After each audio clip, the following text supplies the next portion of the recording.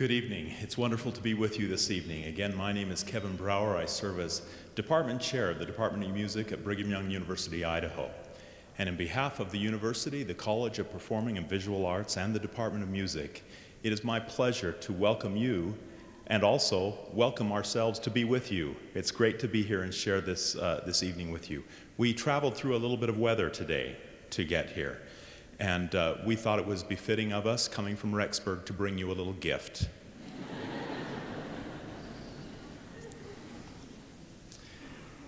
I particularly invite you to enjoy this evening of this presentation of God's Everlasting Love with music composed by Robert Cundick and text by Elder David A. Bednar. Before we get started, I want to recognize any past composers of the BYU-Idaho Sacred Music Series. If you are in the audience tonight, we'd invite you to stand and be recognized by the audience.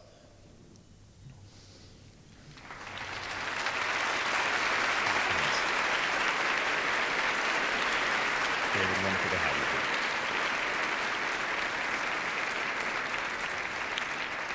It's wonderful to see good friends. Thank you for being with us.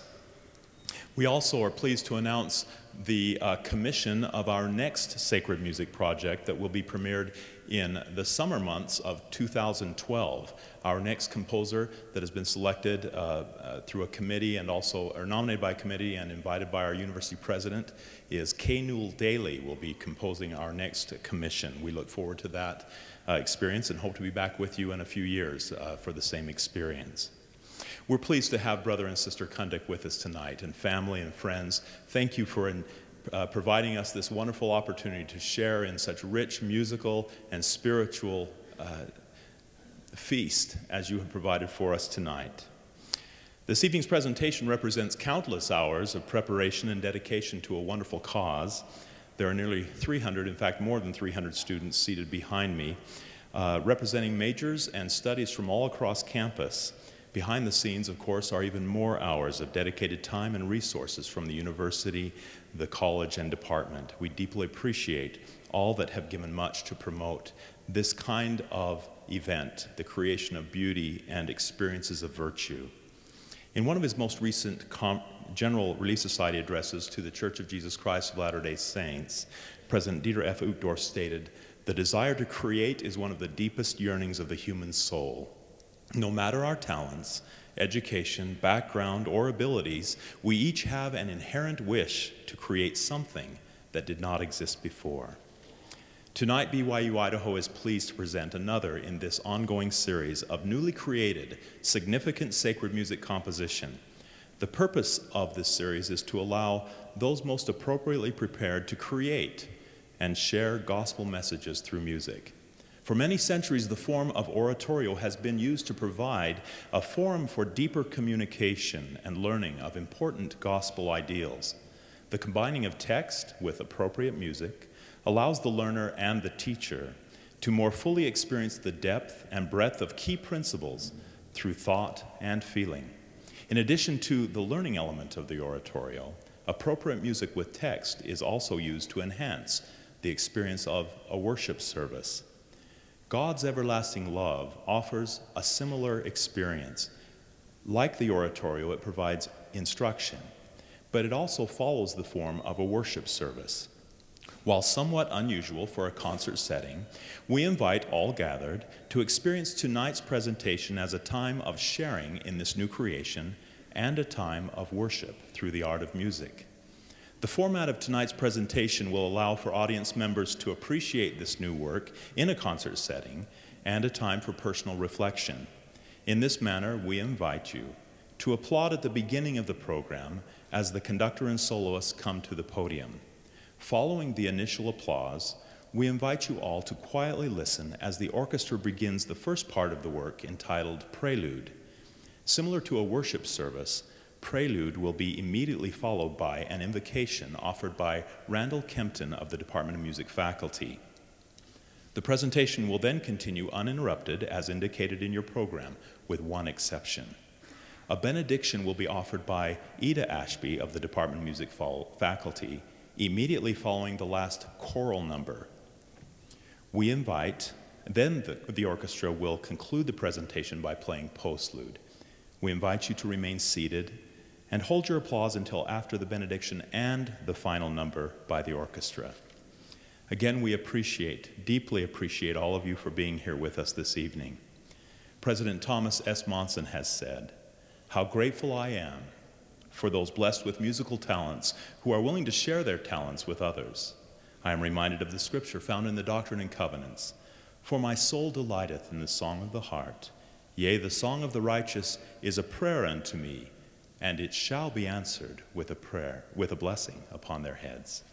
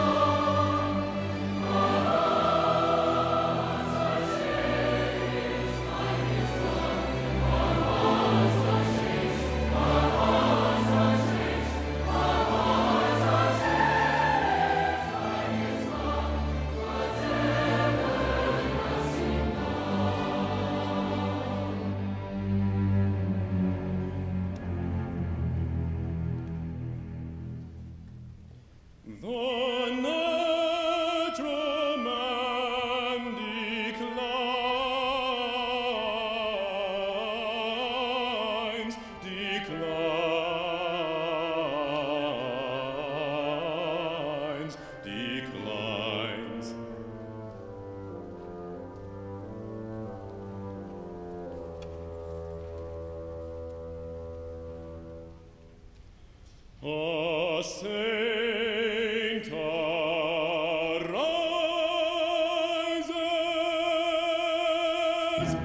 A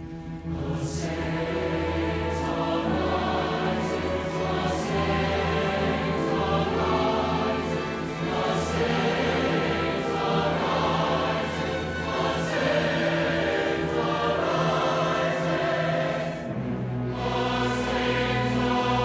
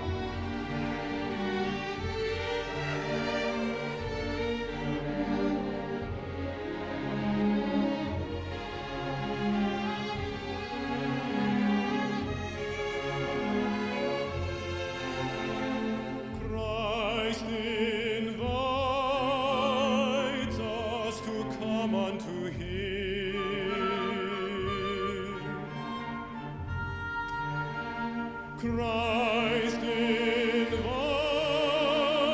us to come unto Him and be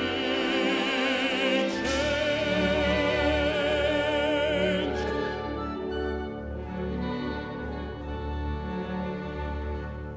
His yoke is easy, the burden is light.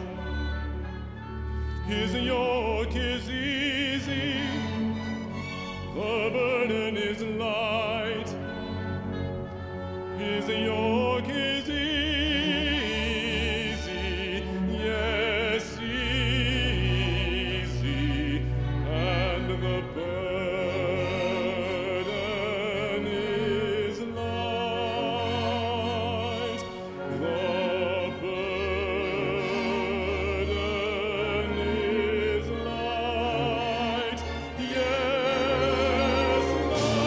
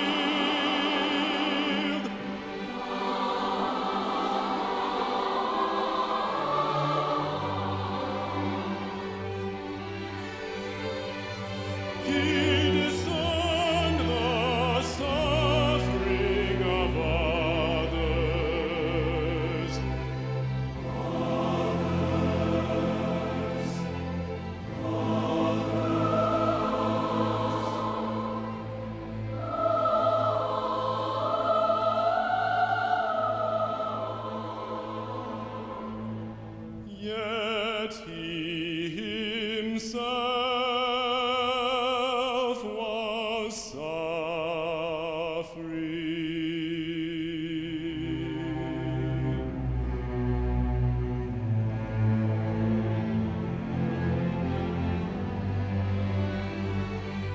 Then Christ reached outward and ministered.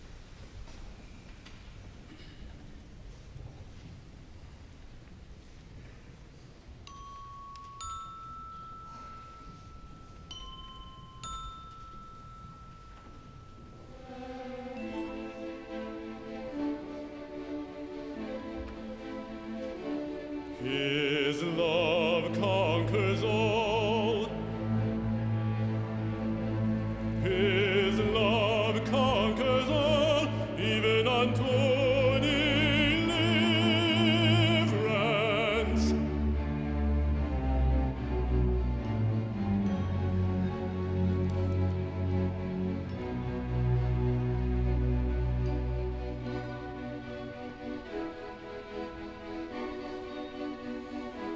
His love gives us strength. His love gives us strength, even unto deliverance.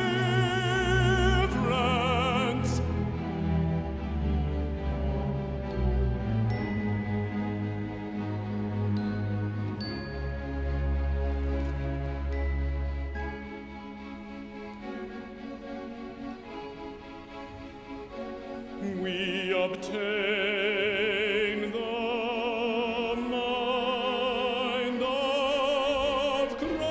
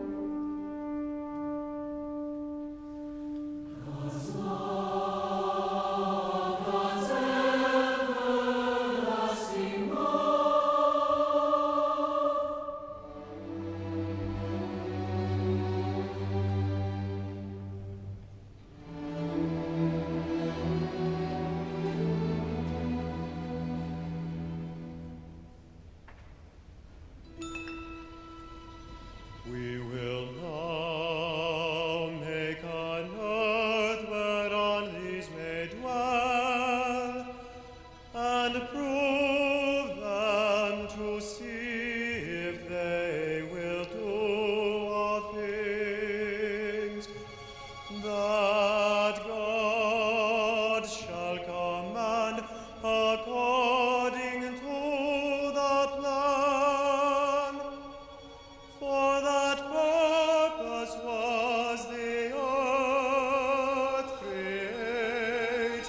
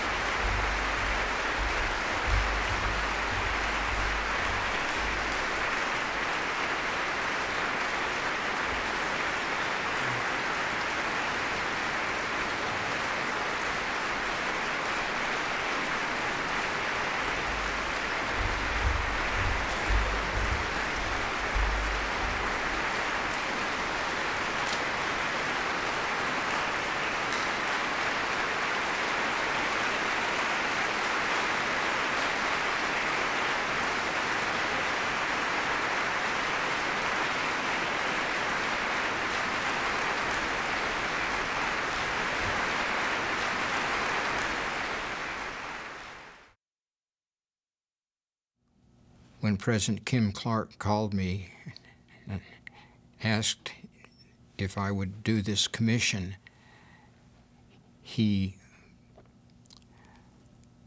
took me by surprise, having been part of this series with an earlier composition, the Song of Nephi.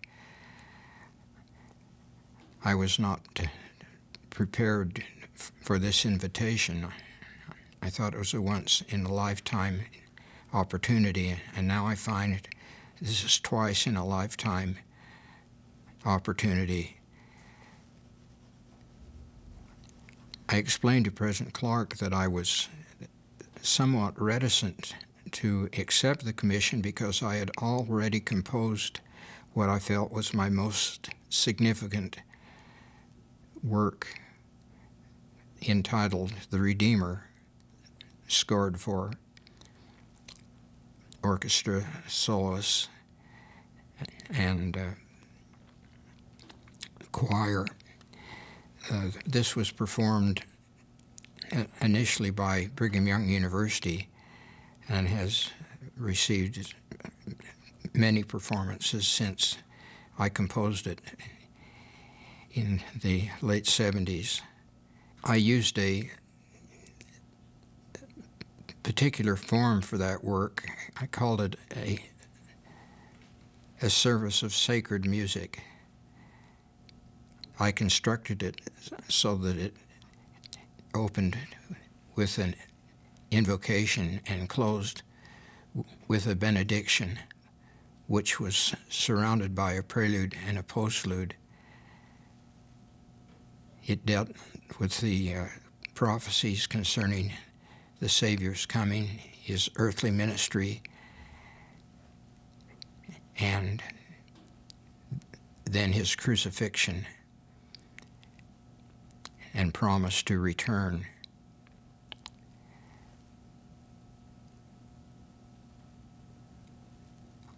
I told President Clark that I was intimidated because that had been so successful, and I felt it was my very, very best work.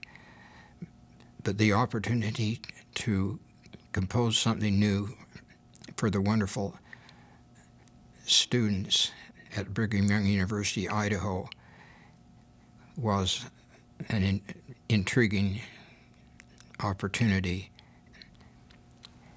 I decided when I proceeded that since the works previously in this series were based on the standard works, that I would do something different. And so with the permission of President Clark, I asked Elder David Bednar to provide a text, and I told him I'd like to use the same form that I had used in The Redeemer. And Elder Bednar graciously accepted my request and composed a wonderful text on the title which he himself provided, God's Everlasting Love. This has been a very fulfilling opportunity for me. When my son, who sings in the Tabernacle Choir, my oldest son, heard the work, he said I was prepared for a letdown because of the beauty and significance of the Redeemer composition. But when he heard it, he said, "Dad, I think that you have done as well as you did with that composition. I'm in no way feeling that it's inferior, and so I'm overjoyed, and especially with the wonderful musical forces at Brigham Young University, Idaho, with the superb chorus, the wonderful orchestra, and the fine soloist, excellent soloist. And so this has been a very rewarding experience for me, above all because as a sacred service, it permits the musicians and the congregation to react individually to Elder Bednar's message. And this has happened invariably at each performance, which has been extremely gratifying for me.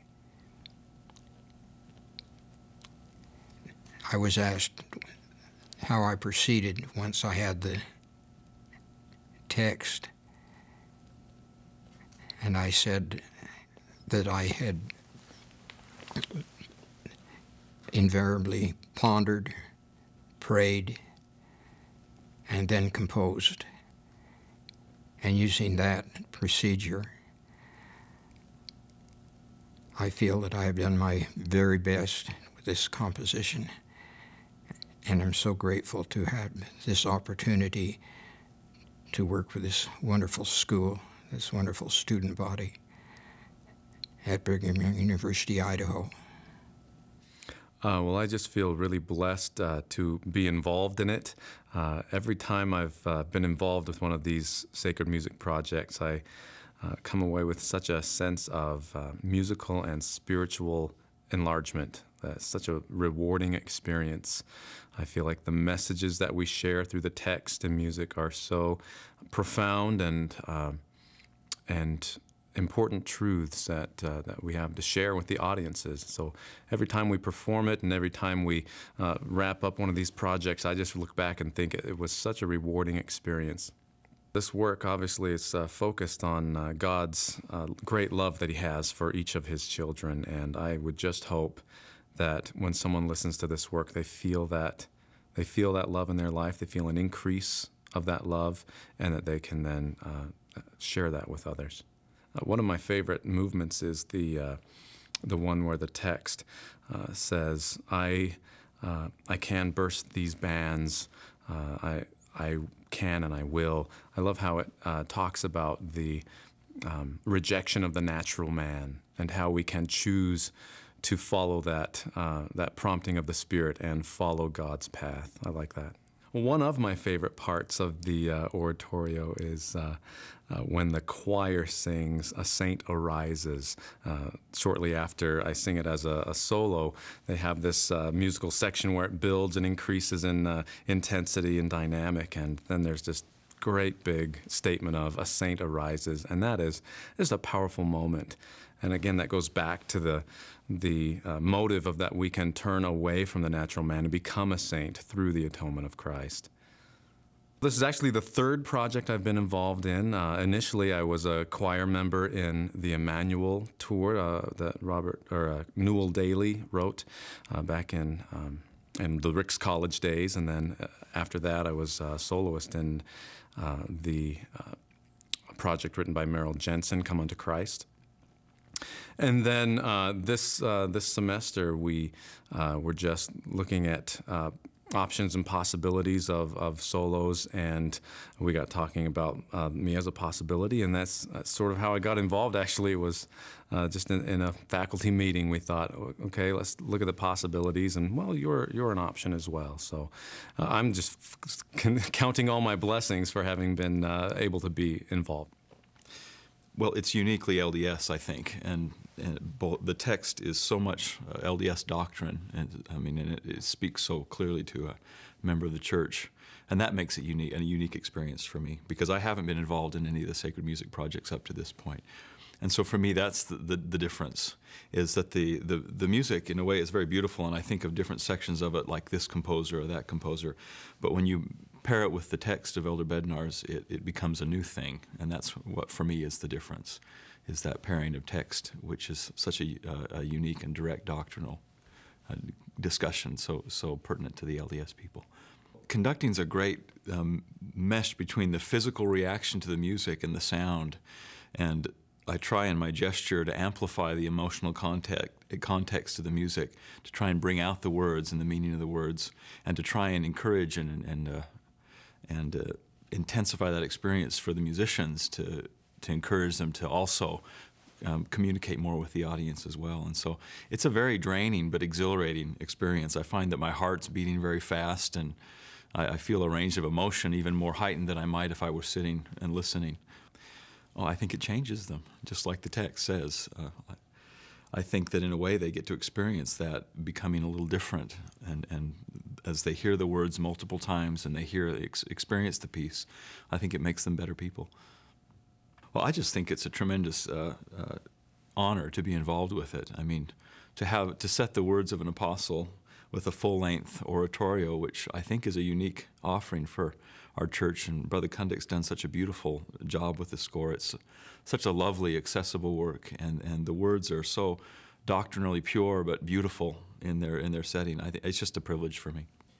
I mean, I think that we'll find the doctrine in the Scripture, and what Elder Bednar has done is very scriptural, but it's an apostle's words, and so we can take it as modern Scripture in many respects. I mean, I don't mean to step beyond what I should be saying there, but I think that it feels the same to me. Well, when I had a chance to sit down with Brother Cundick after the performances, he really didn't say a lot. Before, we talked about the tempos of the pieces and how fast he wanted them to go and how he wanted to change some of the original things in the music. But otherwise, he just was very grateful over the experience. And in fact, I think I wanted more from him. And in a way, I appreciated it because I felt that it allowed us as performers the opportunity to put ourselves into the work more than we might have if he would have been more managing of all the elements. This was a commissioned work for the Sacred Music Project, which has been a tradition at Ricks College and BYU, Idaho for, I believe, the past 20 years. The Sacred Music series at BYU, Idaho has become a significant part of our department's offerings and what we hope to accomplish. God's Everlasting Love is our 10th in the series of a biennial commission in which we commission composers to prepare and present a significant musical work for choirs, soloists, orchestras, trying to include a lot of students so that they can enjoy the benefit of not only working on a newly created piece of art and music, but also to explore some of the doctrines of the gospel and the messages of the gospel. We've limited the composers to the text of Scripture, and in this case, the text of Elder David A. Bednar. And the significance of it really is to provide an opportunity for composers to share their musical talent in ways of communicating that otherwise wouldn't be available to them, because it's not a commercial venture. They're not trying to completely make a living by doing it, and yet we provide a way that they can. We provide a bit of compensation so that they can focus their time on that without having to pander necessarily to what is popular or something like that, but to really communicate what they feel and what their hearts tell them. Well, the immediate impact has been the script or the text of a living prophet and apostle, and the kindness and generosity that Elder Bednar has shown our institution, not only as past president of the university, but also in being so generous with his time to produce this text. And the text in its conception really is intended to be one of hope and to teach the students and those who will listen or those who have an opportunity to listen to really understand what God's love means. And so to the students, they've immediately grabbed onto the concept of the text by Elder Bednar. And then, of course, matched with appropriate music by Robert Cundick, it drives the message very deep into their hearts. Well, I've been involved in all 10. Now, I say 10. There was an original work by Darwin Wolford that was produced in 1988 as part of a centennial celebration for then Ricks College. That sort of kick-started the idea. And so if we count his, it's really the 11th one, but the part of this commission, the series was begun. I've been involved in all 10 since its beginning with Crawford Gates' Vision of Eternity. They all are very interesting. Each of them have their own favorite parts that we could certainly talk about, but I don't necessarily have a favorite one. This one has been a joy, again, because it has branched away a little bit from our requirement to have it be Scripture from the standard works and to be the voice of a living apostle. The music has been wonderful. Brother Cundick has worked with us before and really knows what he's writing. You know, he understands the group that he's writing for and how he's going to work with the instrumental and vocal forces. And so he's understood quite well what we're dealing with and tried to create a work that was reasonable for us to perform and yet still provide a message. He knows really the spirits of these people and how they want to their youthfulness and some of the things that they would like to communicate themselves. So that's been a very endearing process. I am amazed in many ways that an 82-year-old man could write this, and yet it shouldn't surprise us that it really takes that kind of life. It takes that kind of depth and that kind of wisdom. It takes that kind of maturity to understand the true meaning of what music can do. Certainly as a young composer or a budding artist would be excited, enthusiastic, and be able to share much in their talent and their craft. That age shows a lot of, or gives a person a great perspective to look out across the ages and decades. And so I'm amazed that he would have the time and the energy to do it, and yet I am not surprised that it is such a magnificent work because of that age and maturity. When we approached Brother Cundick to work on this, he was very excited about it. He was the one that came to us with the concept of breaking away from the standard works to using the words of a living apostle. And as we've designed this, we really wanted to teach the principles as recorded in the Scriptures.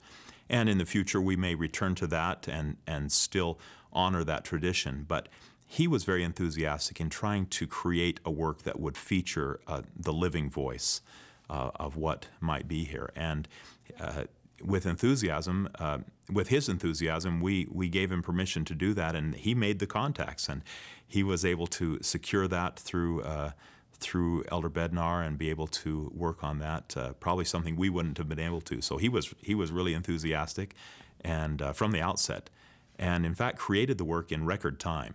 We typically give the composers 2 years to write the piece, and that includes bringing together the text or organizing the text and creating the music, orchestrating it. Brother Cundick has been done for about a year now, and he's been very anxious to have this work performed. It's been a great blessing. The piece affects me in a way, both a holistic way and in a specific way. In a holistic way, again, the piece approaches God's love without trying to demonstrate the drama and the confusion that is also present when one is trying to think about where is God. But this text and this music simply records where God is and that He is here. And so overall, it affects me in a very peaceful and calming way. There are specific moments, though, in which the piece stirs me to a rich emotional experience and a spiritual experience in knowing that our Heavenly Father is not only concerned about our welfare, but has made arrangements through the atonement of Jesus Christ for us to enjoy the comfort and peace of our Heavenly Father's love, and that we might not only wait for that as a future event, that we might have that everlasting love with us today. My feelings about this work can only be described through the words of the program, everlasting love. I believe that Elder Cundick and Elder Bednar were trying to help us to understand what God's love feels like. And I believe that all the performers and hopefully the audience members feel that through this music. I believe that oftentimes we get caught up in life, in the little things, and my weeks can be filled with many activities. However, these past few weekends playing this music, I have felt an amazing peace in my life that is oftentimes missing, and the Spirit is there when we play, and I am so grateful for the opportunity to be reminded why I'm a musician. Well, much like a devotional or a fireside or a church meeting, I hope that the audience leaves feeling uplifted, edified, and filled with a desire to be better, as I do.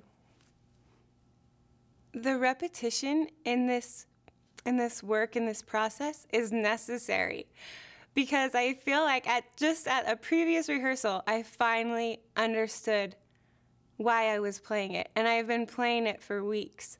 And so I believe that the repetition is important for the performers. Just like in the gospel, we grow little by little, step by step, and each time we perform this work, I learn new things.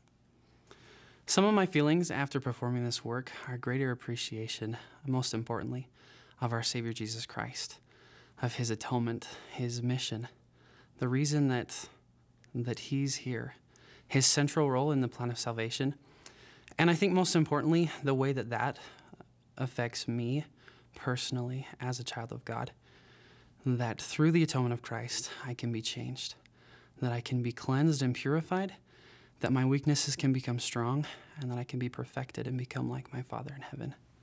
I hope that everyone that comes and listens becomes an active participant, in that their testimony and understanding of the atonement increases, so that when they leave tonight, that they will go home with a greater peace and a hope of becoming better through the atonement of Jesus Christ. I feel that the process of change comes a little by little, and that's how that change has come in my life, through participation in this oratorio. As I remember the first time I read the words, and I felt the power of that. And now as I sing them, I remember specifically the first night we performed in the Hart Auditorium. As we sang Jesus Once of Humble Birth, we spoke of Christ and his crucifixion and his hanging on the cross, but now he reigns as a king and a ruler. And in that moment, I recognized how pivotal Christ's role is for me, and that his atonement was for me personally. And so I feel that change has come every time that we perform. I feel a little closer to him, and I recognize what he did for me.